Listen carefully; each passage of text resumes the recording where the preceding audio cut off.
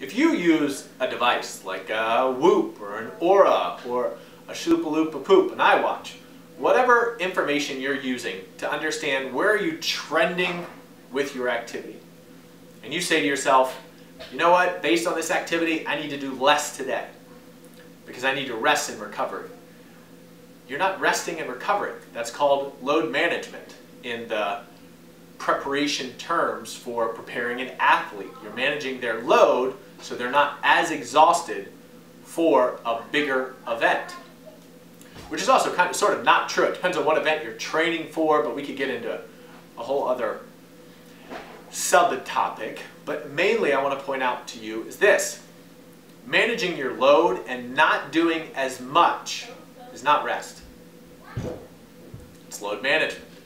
So when you go to do your exercises and you say, I'm not going to do my exercises today, I'm going to do 50% of them. Well, that's not actually resting and recovering, that's load management.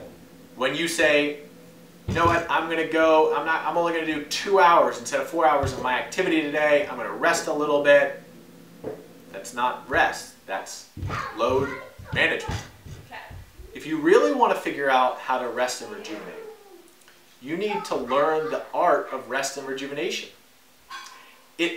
It's not as simple as not doing as much. That's load management. But if you actually want to recover rest and rejuvenation, there are certain practices. One of those is breathing.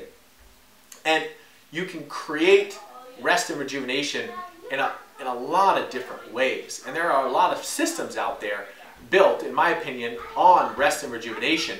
And you can do one of these movement patterns and feel the difference in your physiology and how that informs your psychology, like a Feldenkrais, an Alexander technique, or a lot of other submodalities that are out there.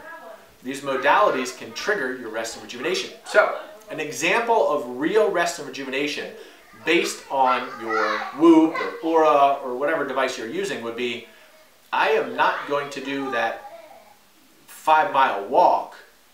Maybe I'll do 1 to 2 miles, and I'll use the other time that would have accumulated to that 5 miles to do a rest and rejuvenation based activity, and it has to incorporate breathing. If you are not incorporating breathing into your rest and rejuvenation practice, chances are you're using load management. You are not increasing your body's ability to rest, rejuvenate, and recover. Whether it be from you did a marathon finished it on Sunday, and they were trying to recover the rest of the week because you had another event that following weekend, and you had to do a quick turnaround.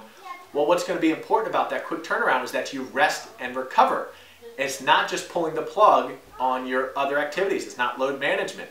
You need some breathing and rejuvenation practice that after you're done doing it, you feel the needle is moved. I feel more energy. I feel more excited. My sleep is definitely impacted. If you go to exercise, and that day you go to exercise, you've looked at your, whatever the quantified information is, and you say, I'm not going to do as much today, that's load management, and that's not going to help you rejuvenate, and that will not help you to recover. So, if you want to learn about rest and rejuvenation, ask yourself this question: how can I make breathing the organizing principle to my movement? As a key principle, if you make breathing your key organizing idea for your movement, when I push this dumbbell up, I'm going to exhale, breathe in on the way down. Or if you want to get that to be a little bit more of a rest and rejuvenation activity, it would be, how do I exhale down and up?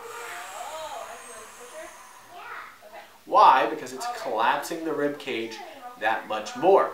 The more movement you get in the rib cage, the more your lungs are going to move, and it just feeds all the way back through the system. So, not all rest and rejuvenation practices are equal. There are some that are better, some that are worse, but please don't confuse rest, rejuvenation, and recovery with load management, because it's just not the same thing. So if you want to learn more insightful information, check out my YouTube page, DominicSessa.com, check out my Instagram. We'll talk soon.